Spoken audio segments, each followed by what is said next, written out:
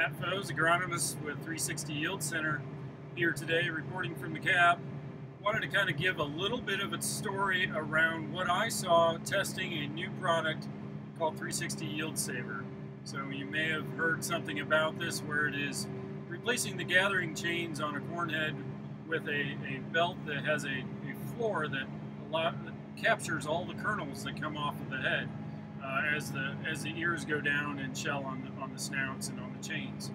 So what we see with this, or what I saw when running in the field adjacent to me, is I didn't lose any kernels appreciably from the head. So even as I crossed over a sand knoll and it became the nubbins, all of those were captured, both the little ears and the kernels that came off of them, just like the trophy ears down in the bottom. So all this happened without me having to sit there and run the deck plates in and out and manually try to chase ears as I went across the field. So it automates something that quite honestly most of us are not able to do well enough to capture all the yield that we lose, especially on a year like 2015 when corn got really dry. So in 14% corn, which is what we had at that field, we were able to capture all the kernels rather than drop 2, 3, 4, 5 bushels on the ground due to head shell.